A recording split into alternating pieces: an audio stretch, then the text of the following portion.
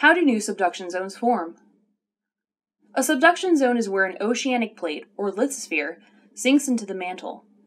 The sinking of oceanic lithosphere powers plate tectonics, and is where the most powerful earthquakes, tsunamis, and volcanic eruptions occur.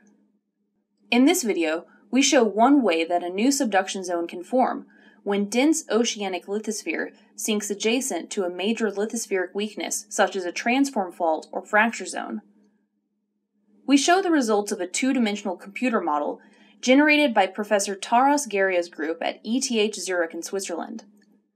This is how the experiment is set up. Notice that the box is 5,000 kilometers wide, but only the middle 800 kilometers are shown. Similarly, the box is 1,200 kilometers deep, but only the top 220 kilometers is shown.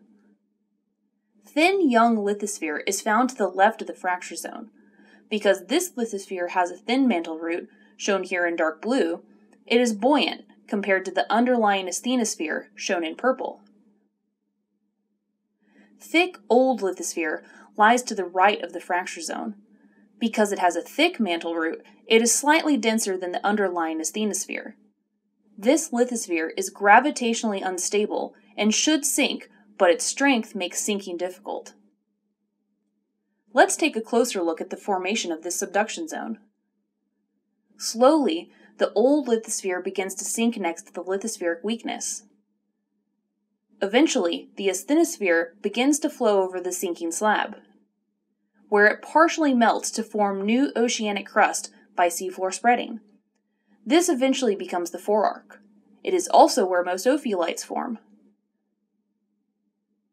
As the slab continues to sink, it encounters increasing resistance from the underlying mantle and begins to move down dip. This is where true subduction begins.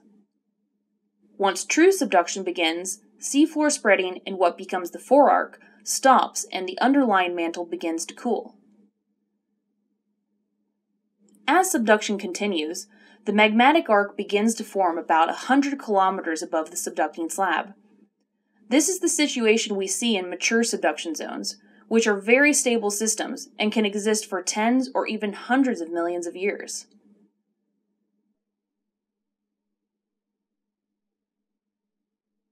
We hope you enjoyed this explanation about one way that a new subduction zone can form. If you want to learn more, please read the papers listed at the end of this video. If you like this, please consider subscribing to the UTD Geoscience Studios YouTube channel.